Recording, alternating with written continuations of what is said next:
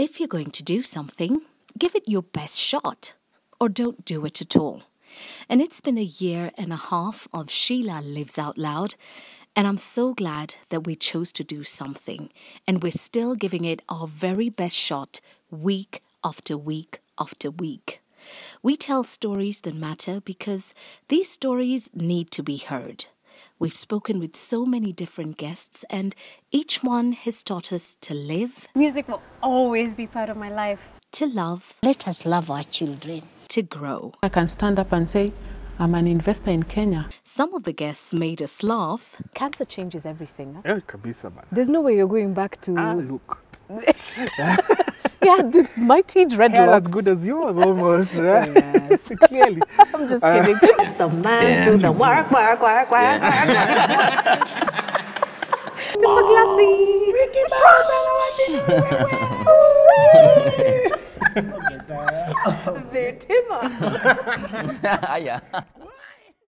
And others made us cry. When I was 8 months pregnant, this lady I came across in town who had also gone through a similar situation like I had.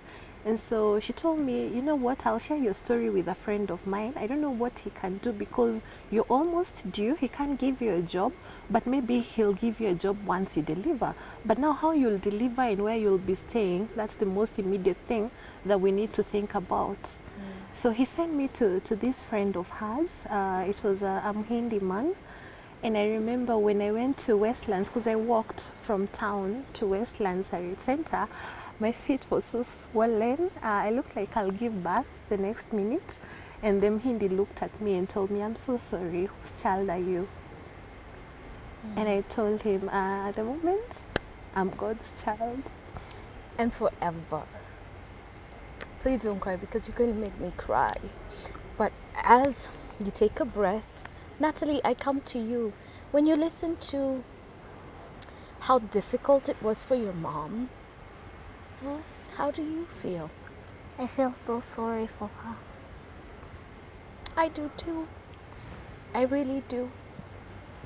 But in having you here and seeing the poems and seeing how far you've come, you know that there's a bright future for you. Yes, I do. What do you want for your future? What do you see for yourself?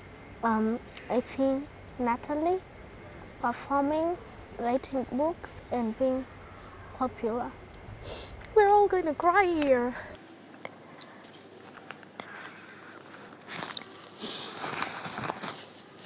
I was not supposed to cry, so... No. You're supposed to do what feels right. We did the first chemo, but the drama started that day. We went home. She was very cold, shivering. It's like I was half dead. I didn't even know where I was. Yeah, she was No cold. talking. And the first day, mtu mlikuwa na yeye mzuri jana. But each one of them left a mark. For freedom, there always has to be a price to pay. As long as you're constantly pursuing, knowledge and understanding of who you are and what you can offer this world, keep at it. Being able to relate with people from all over the world is an asset nowadays. Getting past an affair is not about putting the clock back to some Disney princess land. As long as there is life and someone can live another day, it is always precious. The first step to success is failure. I've never been a follower. I'm usually a leader. What the mind can conceive, the body can achieve. I'd just like to tell everybody, even in the midst of darkness, even in the midst of a harrowing life, smile, because you're never alone. No. Our Father is with you. Each one continues to teach. I believe that you master one thing, become so good at that thing to where you can do it in your sleep. You become known for that. And then you start adding in little bits of your personality. But I wouldn't recommend going off and starting 5 different businesses at one time. I've walked in the shoes of parents of children with special needs. Actually, there is stigma in our society. I always say, these children are not the problem.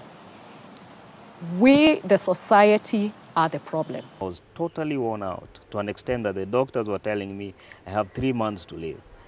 And now it's 9 years down the line from 2007, and I still thank God because at least I'm alive. Jesus wasn't a fool when he put it that I was in prison and you never visited me. My calling is in prison. Just seeing a woman transformed to a point of despair, hopelessness, she can sustainably take care of her children and not go back into imprisonment or into survival crimes gives me so much joy. God can use your story. He can turn your history and make it his story. Thank you so much to everyone who's made the time to sit and share with us on Sheila Lives Out Loud. I'm truly grateful and appreciate everything that you do and continue to follow you because your journey is now linked to us.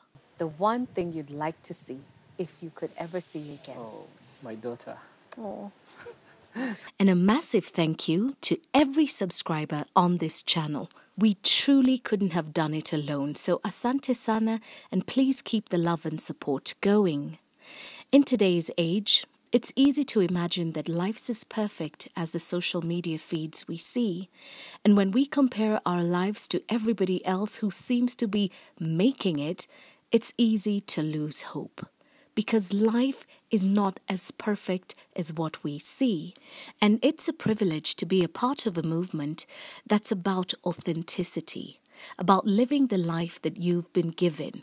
The good, the bad, the ugly, it is what it is. So let's live it like it is. Thank you to everyone who has been genuine and honest about sharing their experiences, because in telling these stories, in seeing these experiences that many have been through, you have inspired others to know that if nothing else, you owe it to yourself to keep the faith and keep going. We're working on season 4 and giving you the chance to tell your story too. If you'd like to join us, or maybe you know someone with a story to share, do get in touch via all my social media and the email address on your screen as well. It is a great time to be alive. It is a wonderful time to be you. So in all things, let's live out loud.